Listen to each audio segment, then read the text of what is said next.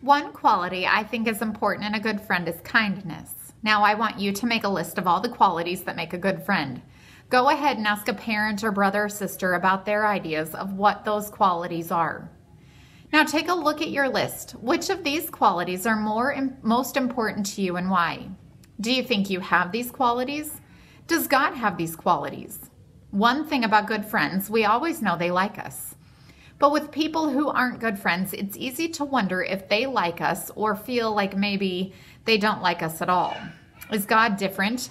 We talk a lot about how God loves us, but does he like us? So that's the question we'll explore this week. I've heard that God loves me, but does he really like me? Throughout the Bible, God reinforces his love for us in his actions and words, which is awesome. But does he actually like us? There are people in our lives who we love but don't necessarily like maybe. Let's say you have a distant family member who's always crabby, who doesn't have anything in common with you and always pinches your cheeks super hard when they see you. That may be a person you love, but maybe not someone you actually like a whole lot. It's probably not someone you'd choose to hang out with in your free time. A friend, on the other hand, is someone you like, someone you can't wait to hang out with or talk to. You love your friends and you like them too. So what about God? Do you think God loves us like that distant relative you don't really know? Which relationship do you think better shows how God feels about us? Does he feel we're friends with him or like that distant, yucky relative? Let's take a look at what the Bible tells us about this. As we read these verses, think about what kinds of qualities we see of God. Romans 5, verses 8 through 11 says, "But God showed his great love for us by sending Christ to die for us while we were still sinners. And since we've been made right in God's sight by the blood of Christ, he will certainly save us from God's condemnation. For since our friendship with God was restored by the death of his Son, while we were still his enemies, we will certainly be saved through the life of his Son.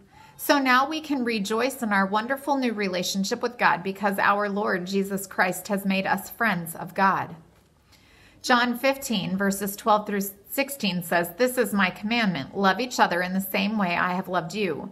There is no greater love than to lay down one's life for one's friend. You are my friends if you do what I command. I no longer call you slaves because a master does not confide in his slaves. Now you are my friends, since I have told you everything the Father told me. You didn't choose me. I chose you."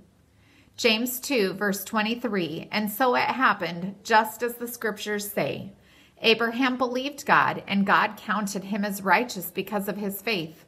He was even called the friend of God." John 14, verses 2 through 3 say, "There is more than enough room in my Father's home. If this were not so, would I have told you that I'm going to prepare a place for you? When everything is ready, I will come and get you, so that you will always be with me where I am." And the last verse is Matthew 10, verses 29 through 31.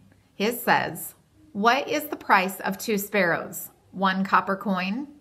But not a single sparrow can fall to the ground without your Father knowing it. And the very hairs on your head are all numbered. So don't be afraid. You are more valuable to God than a whole flock of sparrows." After reading all these verses, take a minute and write down 5 qualities of God's friendship you see in those passages. Why do you think God tells us in the Bible that he's chosen us as his friends? How is being friends with God like choosing friends in our lives? How is it different? These passages are just a few where God demonstrates that he doesn't just love us, but God is your friend, and his amazing qualities draw us closer to him. These passages show that God doesn't think of us like the dreaded distant relative he has to love. He thinks of us as friends he's chosen. He likes you. He makes it clear in his word that he values you, he cares about you, and he wants good things for you. He is your friend, so he likes you. We discovered today that God is your friend. We explored the Bible to find out whether God really likes you. And we found out that he chooses to call you his friend because he likes you. That's pretty awesome. All the qualities we like in our friends are the same kind of qualities God likes in us, because God is our friend. Let's pray. Dear God, thank you for giving us the ability to choose our friends based on their qualities. Thank you for loving us. Thank you for being so amazing in every way and for wanting to be friends with us because you actually like us. Thank you, God, for being you. In Jesus' name we pray, amen. Your mystery mission this week is to choose one of your good friends and tell that person why you like him or her. Explain all the cool things that make your friend such a good friend and say why you appreciate those things. Have a good week, friends.